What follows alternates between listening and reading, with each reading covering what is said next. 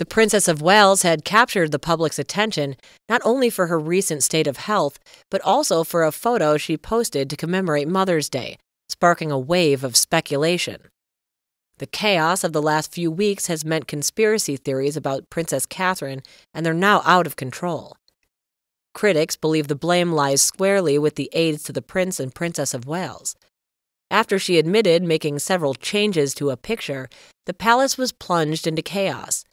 However, according to palace insiders, they have been rallying around the princess, where an insider has delivered a statement that defended the princess over her Photoshop blunder by insisting she did something 99% of us do, and downloaded the PR fiasco as a bump in the road and not an earthquake.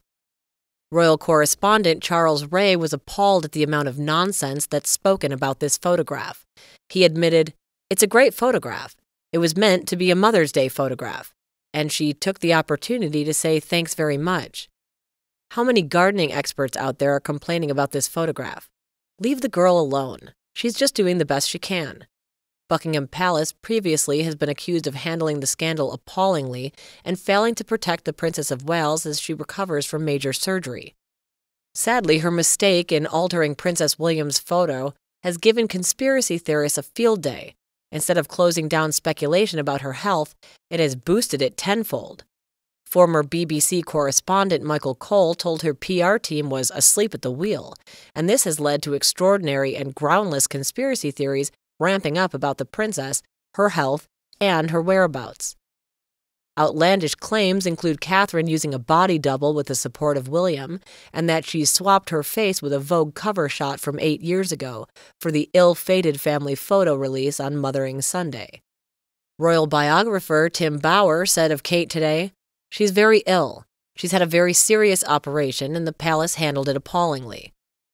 How could these professionals have permitted this crucial image to have been distributed without subjecting it to the most detailed scrutiny? Unfortunately, she bowed to the pressure of social media ghouls and troublemakers and speculators by releasing a photo on Mother's Day. Instead of being protected by the palace and her husband and told, "Just sit back and don't worry," she thought she'd do the best thing possible and release a lovely photograph. Royal commentator Phil Damfer referred, "William did not help." He said it was a personal matter, and it's hard to believe that he couldn't spare the time to go to Windsor Castle for a couple of hours when he lives nearby. He went on, "It all adds to the sense of mystery, and at the moment, honesty would probably be the best policy to quell the rumor mill." Expert Jamie Bond explained that pictures have been doctored since the middle of the 19th century, noting specifically that this is a tradition that can be traced from the Victorian times until modern day.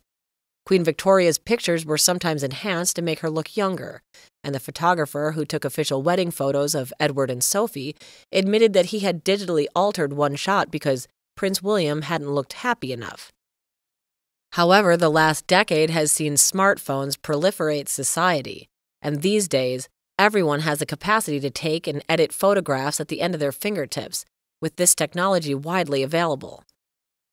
It also meant that people can sometimes more easily spot an edited image than perhaps they once would have done, particularly if there's errors as there were in the recent Mother's Day photograph. When Victoria and Albert became patrons of the Photographic Society in 1853, cameras were only a burgeoning technology, expensive and time-consuming. They were not something that normal people could use with regularity.